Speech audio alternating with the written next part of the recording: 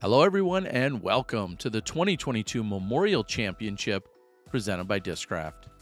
We're here for the fourth and final round out at the Shelley Sharp Disc Golf Course in the Vista del Camino Park. And we've got a battle brewing. KJ Nybo along with Steve Brinster, who's been holding down the lead for a few rounds now. However, KJ has caught him and we've got 9 holes left to play. Pete still very much in the conversation. We'll see if Shasta can make a charge here late as we're looking at hole 10, playing out to the deep basket here on the north side of the park.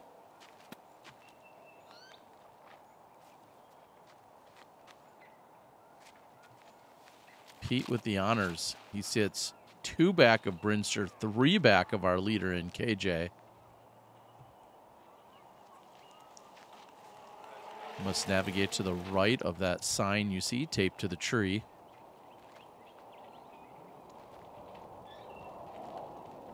Keep in mind, KJ Nybo shot a 5 under during round number 3, and that was enough to get him within a single stroke of Steve Brinster.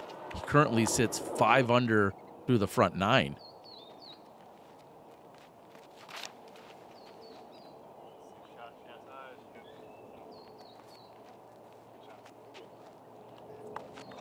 Well-placed shot for Shasta Criss.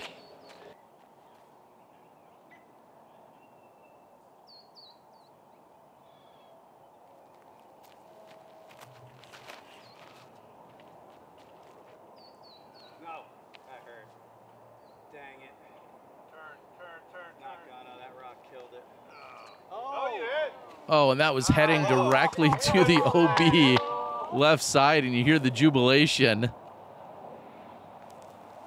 It hits a post and stays in bounds. So Brinster with definitely a favorable break here. See if he can take advantage. Shasta throwing a forehand, which we don't see often. He clearly has one. We don't see him go to it too often, though. KJ, who's about 20, maybe 30 feet short of where Brinster ultimately finished. Tight gap. And peers it. Couldn't ask for a better shot as you hear him exhale there.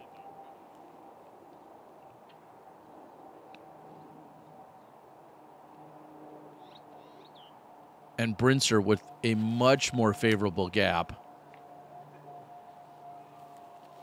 Good line. Looks a little bit light on the standstill approach, but still good line to the pin.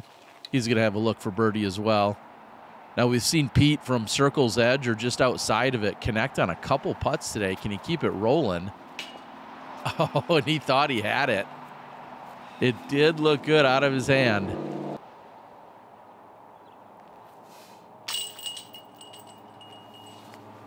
Shasta high left side as a short downhill putt doesn't drop in for him. Brinster about the same distance, maybe just a step or two closer.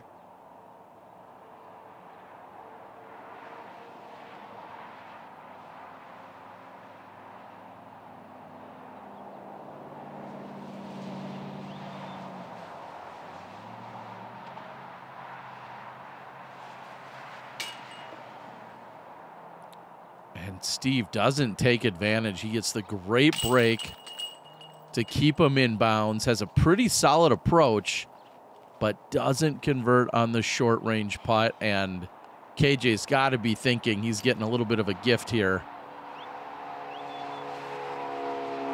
He's thrown 2 beautiful shots to set him up here for the birdie. And he converts, so he'll move to 21 under.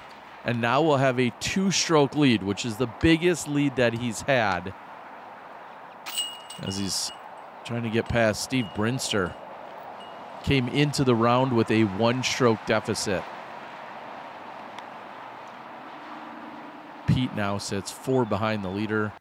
Shasta would have to make some magic happen if he still wants to be a contender here.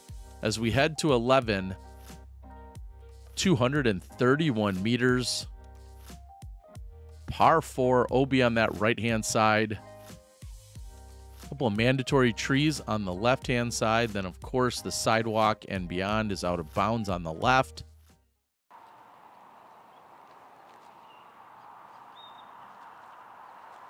Your second shot is, well, it's completely predicated on what you do on your first. And I know that sounds all too obvious. Like, really, Terry? You throw the second after you throw the first?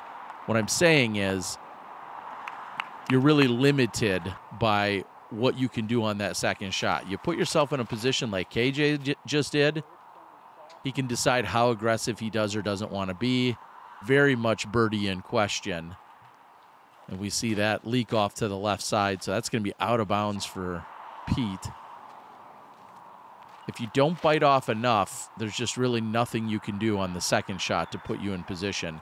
And I feel like a lot of people will press on a hole like this, and that's how they get into trouble.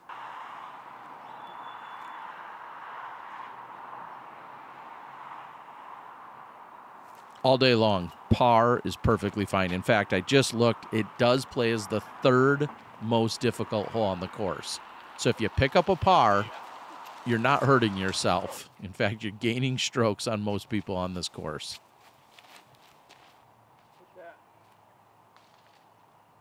And Pete's third shot gets hung up.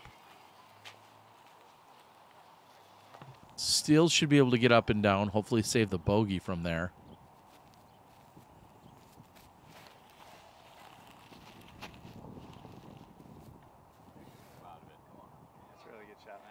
Trying to play that high right side to bring it down. Brinster liked the shot. And Steve here, prime position, plenty of power from him to go after this. Still difficult to execute, but that's a really good shot for Brinster. KJ looking to follow suit.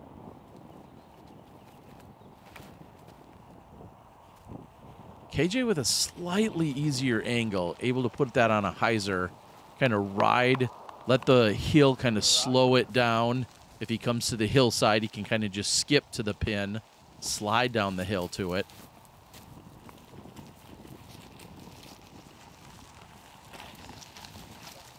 Nice straight shot by Pete.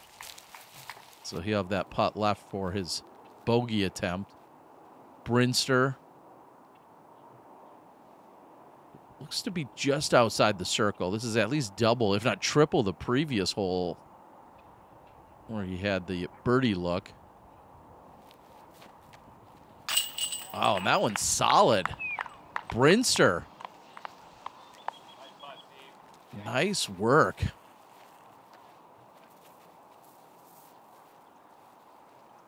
Great birdie to answer with here on 11. As I said, third most difficult hole on the course.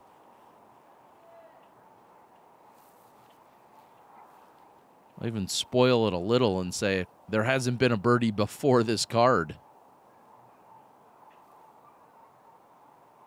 So Brinster, the first one of the day. Can Shasta double it up? No, right side.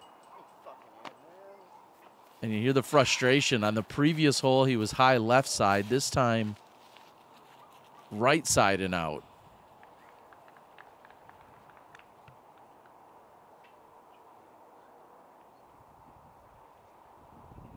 Brinster's brought it to within one of KJ.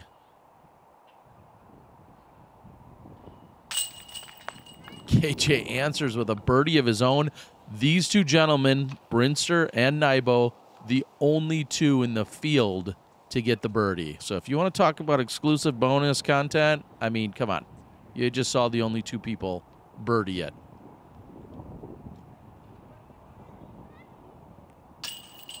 Oh, no. Pete. Hole 11. Taking a massive bite out of his scorecard.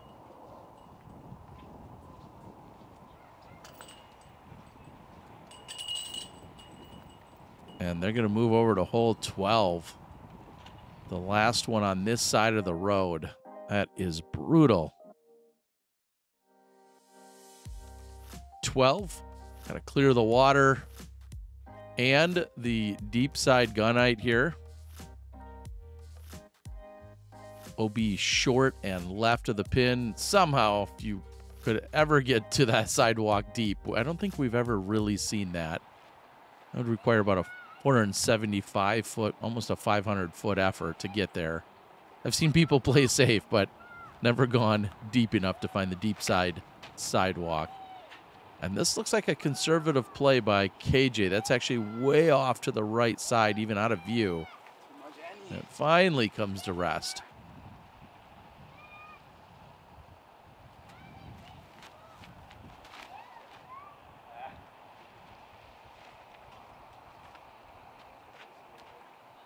And although he didn't like it, it has a similar result to what we saw from KJ. Right side, likely layup zone.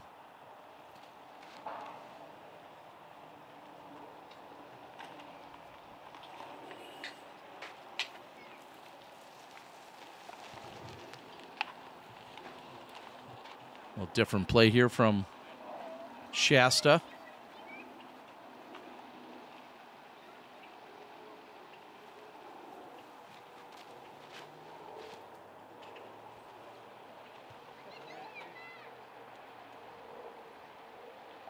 Just didn't turn it enough, so when that started to flex back, no chance of getting up and over.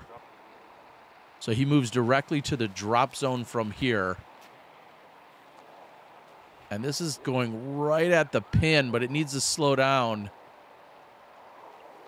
And it doesn't. Ouch. Double OBs here for Pete. Shasta just looking to play this for par. Nice. There you go. Very nice. You gotta love it when a game plan works out. Playing conservative, playing for the par. There's no worse feeling in the world than laying something up and then ultimately having it come back to bite you, or you don't execute it fully. So that's got to be a little bit of a confidence boost. I know that sounds crazy, but it's got to be a confidence boost for Shasta. See a couple of layups, not really in a position you can even think about running it. Pete now, who's had the double OB, gets that one to drop. Again, going to take a bite out of his scorecard. Really frustrating, I'm sure, for Pete.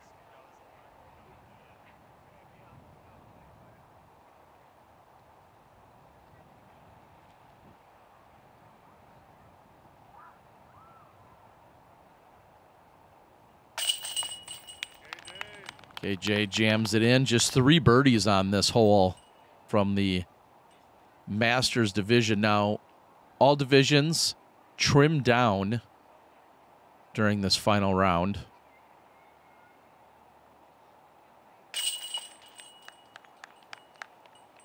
Shasta's in. Yesterday, we saw some brutal action here on 12. Steve Brinster's putt got spit back out from short range.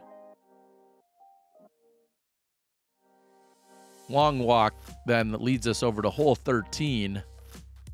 We're going to go up and over the shorter basket here. That's played in a different configuration. If you came out here and played casually, we go to the long basket. Very much a bonus birdie get. Hole 13 plays as the 4th most difficult hole on the course. Averaging almost a half a stroke over par.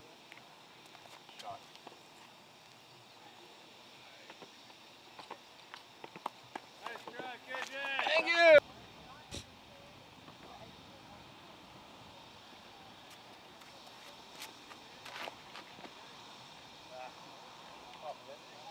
If you're going to get the birdie, that's the more common way to get there, is to play some wide hyzer out to that right-hand side. You can go right up the middle. It just requires much more of a line drive. Shasta playing high and wide, but that's going to put him in layup territory. Not sure what event that was, but I think I maybe even referred to some of that as the friend zone. Not really a place to be aggressive.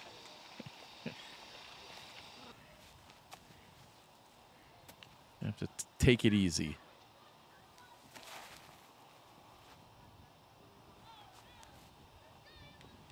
Same for Pete. I mean, the basket sits 12, maybe 12 feet short of the water. So just absolutely no consideration whatsoever to give this any kind of an aggressive bid.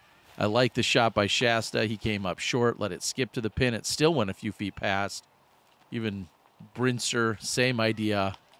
It's just not a territory. If you're not at circle's edge at least, and you see that KJ's sitting at 12 meters and not even thinking about it.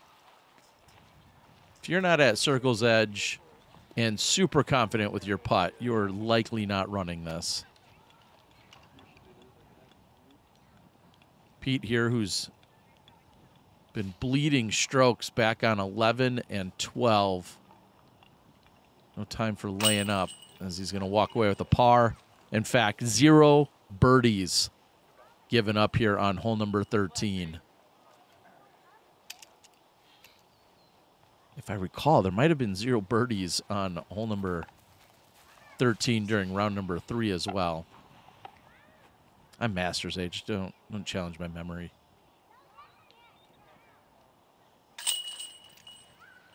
Plus, are you guys even listening? I just kind of randomly make up stuff.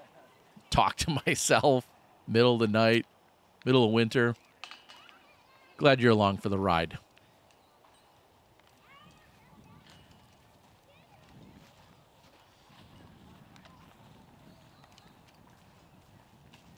Looks like an Arizona party to me. Stop in at the 19th hole, Duke Sports Bar and Grill. Get yourself a chicken cordon bleu sandwich. All right, heading over to 14, 655 feet. There's a mandatory both on the left side when you get started and then also late on the right side, trying to keep you away from the sidewalk and, of course, an elevated pin. KJ, 2-stroke advantage over Brinster.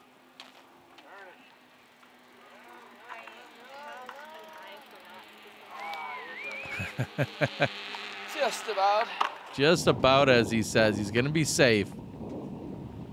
I hear a little bit of wind picking up as well.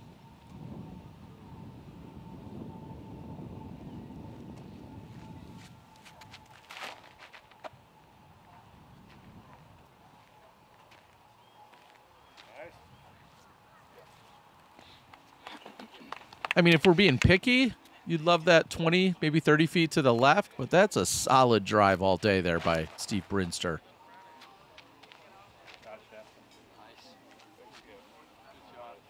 Asking for the big skip, same idea. As a righty backhand thrower, you want to be left center of fairway. Dead straight with the basket is going to require just that, a straight shot. If you can throw it like this, except for getting through, but you want to really push a little bit to the left just so you have a gentle hyzer angle to the basket.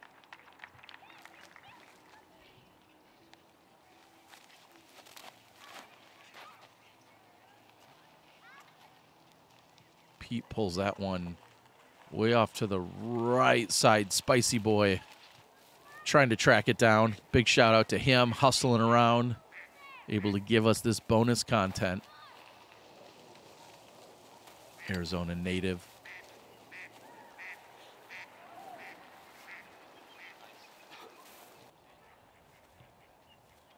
And here's what I'm saying is, if we're being picky, you'd love to be this distance, but on the left side of the fairway. Steve's going to have to bend this just a little bit. And it looks like he's pulled over on it way too much. And that's going to keep him significantly short of the pin. Now, of course, if you've got a solid forehand, maybe this is a perfectly fine spot to be.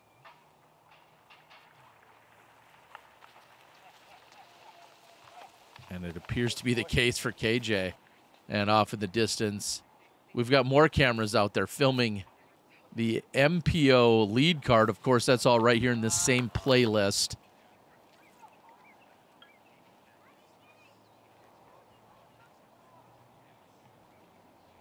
Couple clicks on the YouTubes, you'll find it all.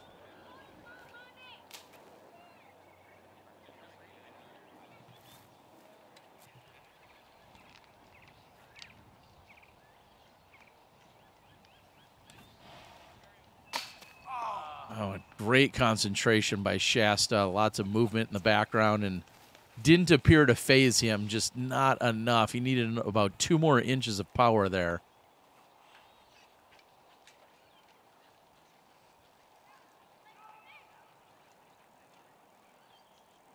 Can power be measured in inches?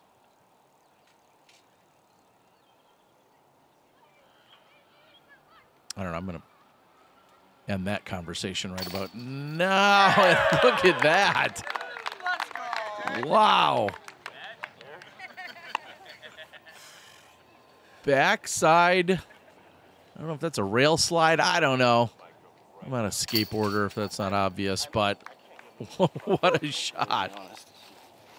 Somehow that stays in for KJ, and he's going to extend his lead to 3. Oh, and the showman.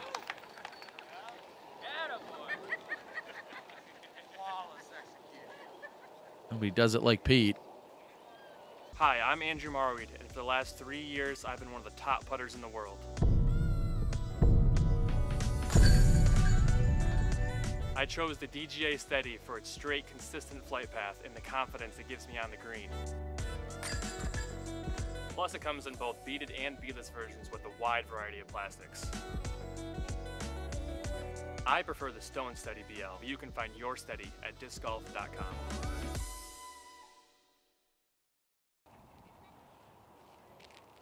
Big shout out to our friends at DGA, along with our presenting sponsors here of the event, of course, being Discraft for decades now. KJ Nybo. Big pull here on 15. One of the longest holes on the course, par 4. Couple of mandatories. You have OB on both the left and right sides. And then when you get near the pin, you've got OB deep of the basket.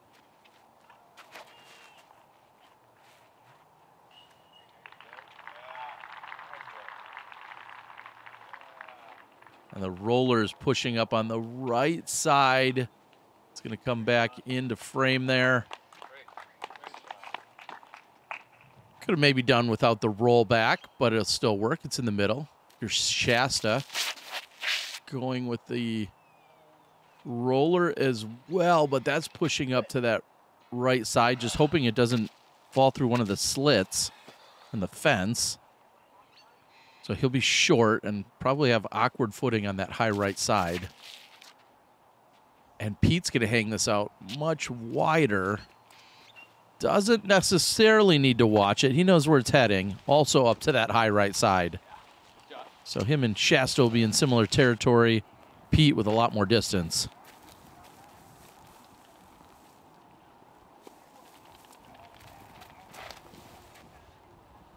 Shasta's second shot from that high right side. And that's going to put him in the neighborhood of just laying up, probably. Got a couple of trees that guard the basket. You don't want to bring those into play on a possibly on a third putt.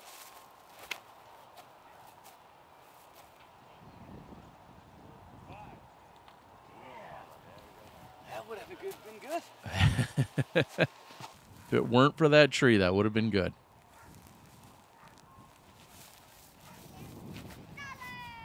And Pete releases that low and really, I'm going to say, squandering the opportunity. What a great tee shot.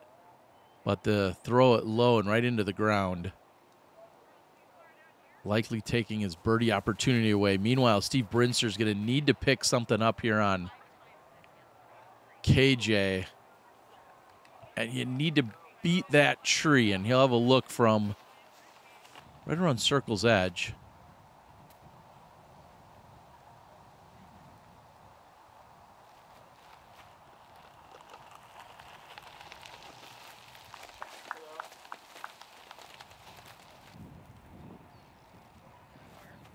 what may feel like a disappointing par look that Pete has left as KJ just trying to bend it around.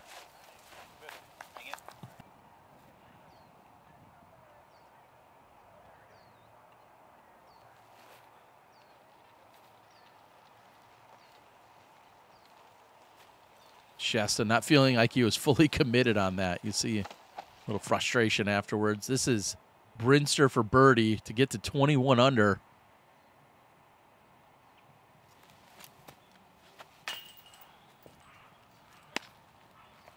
I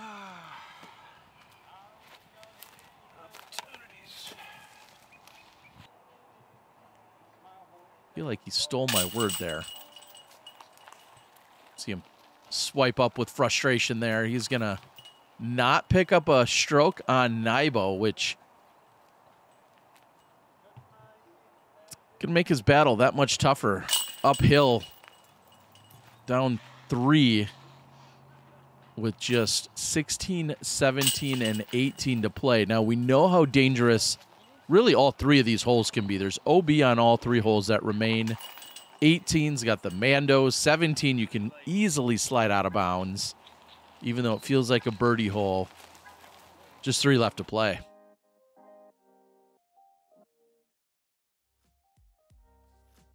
So we said 119 meters, hole number 16, 390 feet. Very much a bonus get here on the XL layout. Seen multiple OBs slide left, finding the sidewalk. Also very easy to hit the basket and roll away on a putt that doesn't find the bottom of the basket or the chains. Heck, I've seen chains, basket, then still roll out of bounds. I've seen it all. 16 has ended the hopes and dreams of a few Memorial Champion contenders.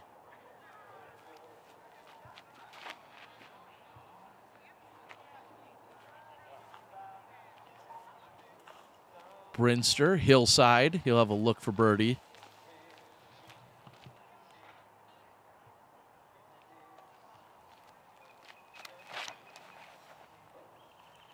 One could say there's almost an advantage to being out on this hole if you're playing and very close with one of your competitors, because you can kind of see what they're doing or have done in terms of if you want to run it, or if you see somebody hit, possibly roll down the hill, or hit and even worse, go out of bounds. It doesn't necessarily, if you're not right next to the basket, there's nothing wrong with having to go second, in my opinion, on this particular hole.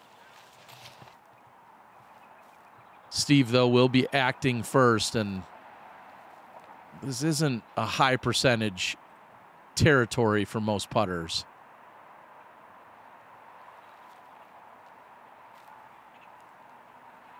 He does give it a good bid, though.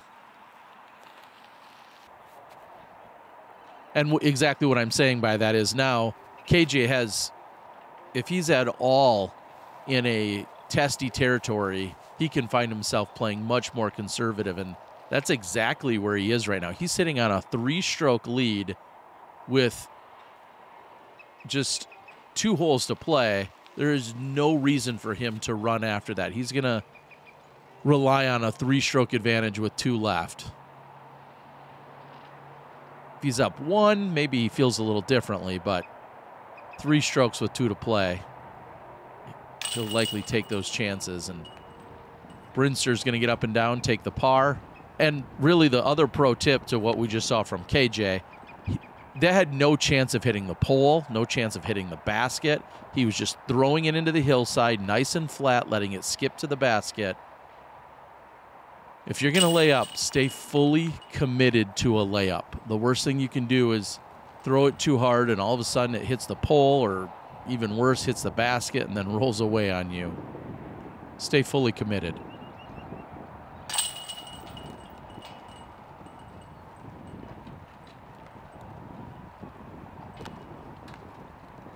Shasta in for the par. Kind of what you expect here on hole number 16. As I said earlier, feels like a bonus birdie. If you need to ship any discs to anyone around the country or even international, maybe you're shipping something to KJ to have him sign it over there in Denmark, you can use my disc in a box. I sell them in 100-case cartons. Reach out to me. I also carry 2 mil and 4 mil bags to keep your disc protected. And you slide it into the box, my disc in a box. Protect those valuables.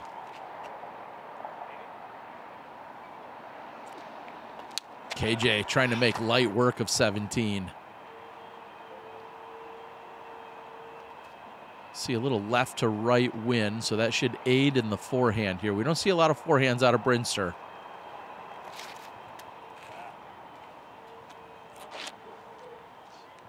That's not an ace run. And Brinster very aware of exactly the scenario. He knows he's down 3, needing an ace or something magical probably here on 17 to even give him a chance. Because you can play 18 very conservative if you'd like. And you'd love to be in that position to do just that.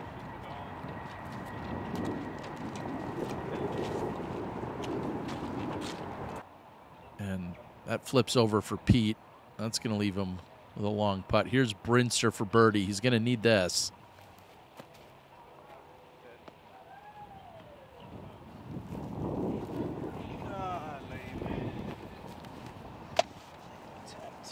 And that may be the realization, barring something catastrophic. Brinster looking to go 4 back of Nybo, assuming KJ can convert.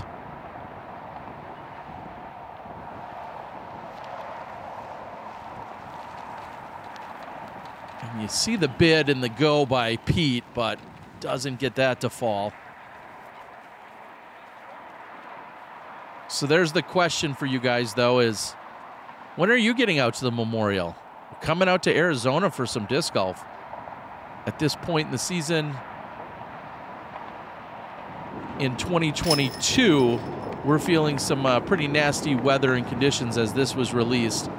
Clearly in Arizona, whether it's January for the Shelley Sharp, whether it's the Maricopa Open, whether it's the Memorial, you should be probably getting down to Arizona. So when are you going to get to Arizona and play golf? That's what I want to know. Put it in the comments. Maybe you go there regularly. Tell me that. Whatever the case is, make sure you're taking in some Arizona disc golf. No. Oh, Pete's short range putt. And we just said the wind is blowing left to right. How in the world that came out is beyond me, as you see Shasta tentatively putting in for birdie. And Pete's putt from short range kind of feels like what we saw from Brinster yesterday. We talked about this earlier. This was Brinster's birdie look on 12. This is the Simmer Down replay brought to you by shop.thediscgolfguy.com. And that was even shorter that somehow bounced back out. So I hate to rub salt in the rickaroons there, but don't take anything for granted. We move into 18, 381 feet, 116 meters. Got the double Mandos on that right side. You have to be left of both of them. And, of course, OB left and water.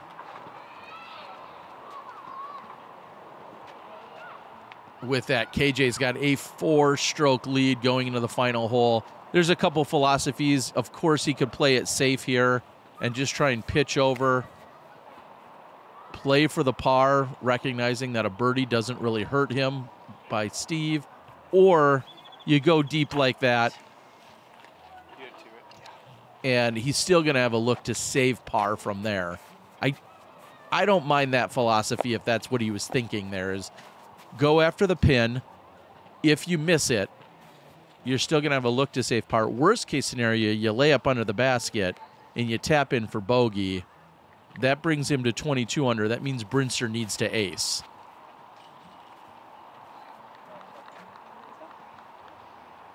Wow, we saw Shasta peg that right side Mando during round 3 today, all but parking it.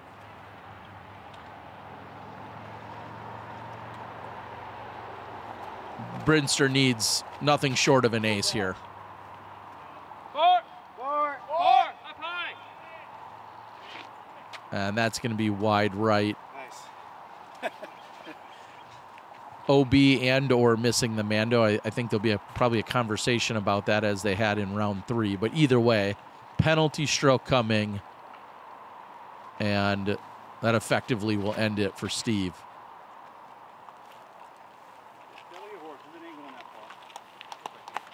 And that makes the Mando no problem for Pete.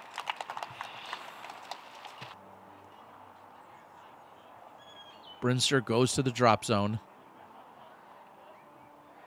And really at this point, he's not thinking about any longer catching KJ. He's just trying to make sure he secures his second place positioning.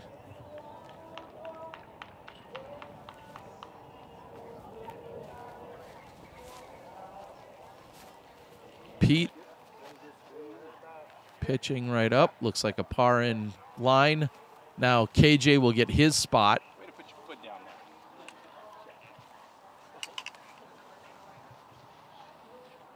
there. KJ could just lay this up under the basket. There would be no harm in that. Doesn't look like he's doing such.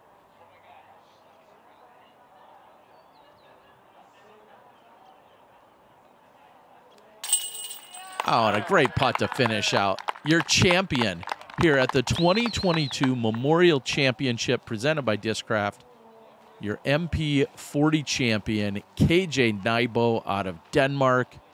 Congratulations.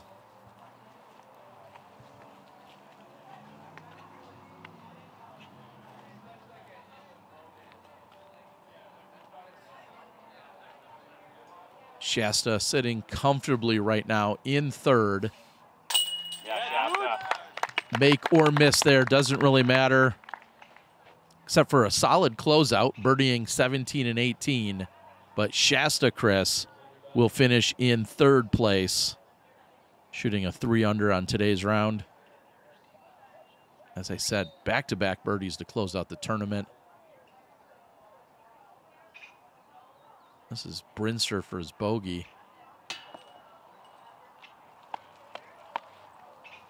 So Brinster's going to finish with a double. And